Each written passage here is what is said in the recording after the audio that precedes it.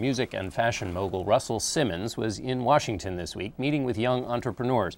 We caught up with Simmons earlier and got his take on how young people can achieve their own success. Take a look. Appreciate it. Okay, a couple quick questions. You're a really busy guy. Why devote time to Summit Series? Because I think that the young entrepreneurs here have the power to change the world. And if I can, just get one person to be a greater giver, then I've given a lot, because they're so influential and so powerful, the people here. And if I can get them to ease up just a bit, when I was their age, all I wanted to do is get ahead. And then I get a little older and I realize you can't really get ahead. That giving is the basis of your getting in the first place. And so if I can make them ease up just a bit, they'll be so much more successful and do so much more good for the world. So that's a good reason to be here. When you were just starting out, did you ever imagine that one day you would be a role model for young entrepreneurs? No, I didn't imagine that I might be a role model. But it's a responsibility that I personally take. I don't think anybody owes anybody anything, but I just it helps me sleep if I can inspire people to be greater givers or do more good, or help more people. So as a role model, if that's what I am, then I want to influence people to be better for humanity, to do more for the environment, to protect the animals, to fight for the rights of others the way they would like people to fight for their own rights. So all the foundations that I'm involved in and all the work that I support that other people are doing on those subjects.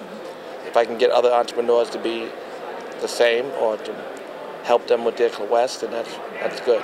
You champion a lot of causes. What do you want to see Washington get done right now? I think that the president has doing a lot of the good that he talked about.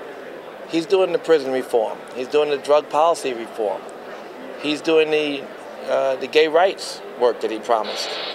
He's doing his work to end the war in Iraq, or end our involvement, and trying to give them a way to survive. He's cautious about the way he's dealing with the rest of the world, and he's not. He's reaching out to the Muslim community in a way that makes sense, not promoting more negativity, but trying to reach out and let the Muslim community know around the world that we respect them. Well, in the past, we have not respected them. His speech in Cairo, something people forgot or didn't even realize, didn't give anything up but love. He just came and spoke and didn't change anything. He didn't make a policy change. He just said to the Muslim community, "We respect you." And that's something that America has not done. So I think he's doing a lot of what he promised. His choices for the Supreme Court. People are so angry because he's doing all the things he said. Same way some progressive people didn't like some of the choices that President Bush made. He was very thorough, he did his job. Now it's Obama's turn. He's thorough and doing his job, and I think it's great. Last question. You're here in Washington. You certainly know how to draw a big crowd. Any chance you could run for office one day? No, I got too many.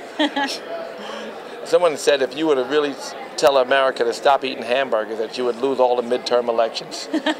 They said, because the lobbyists, if you were to tell, oh my God, I have so many ideas about government that are so different from what the mainstream is, and so at odds with the businesses that support our politicians, that I couldn't raise any money. I'm sure of it. I'm